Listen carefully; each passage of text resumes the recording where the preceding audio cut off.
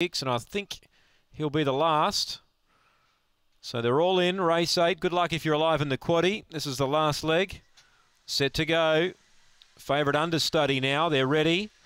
Racing, speed in the middle. Heckle Me came out charging and puts up 2.5 on Stitchem Ringo. Around them, Frotto Baggins.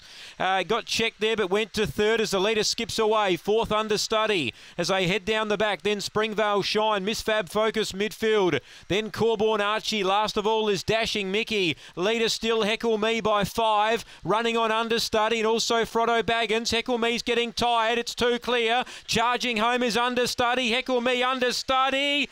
I reckon understudy grabbed Heckle Me. Miss Fab Focus in a photo for third with Springvale Shine. Corborn Archie, Frotto Baggins got tired. And it was towards the rear with Dashing Mickey. I reckon the two will get up here. Understudy. And run down Heckle Me, who had a big lead. But just tiring the last little bit. And understudy's run it down to win. 2 defeats 5.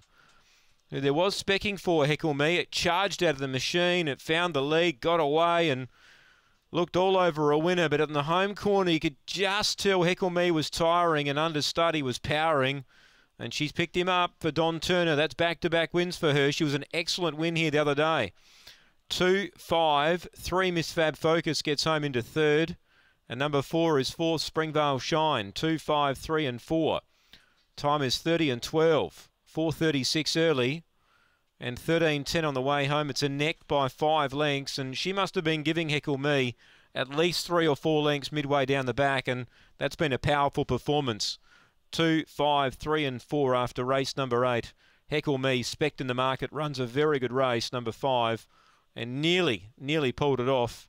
And 3, 4th Miss Fab Focus getting third just ahead of Springvale Shine. 2, 5, 3, 4 completed placings after race 8.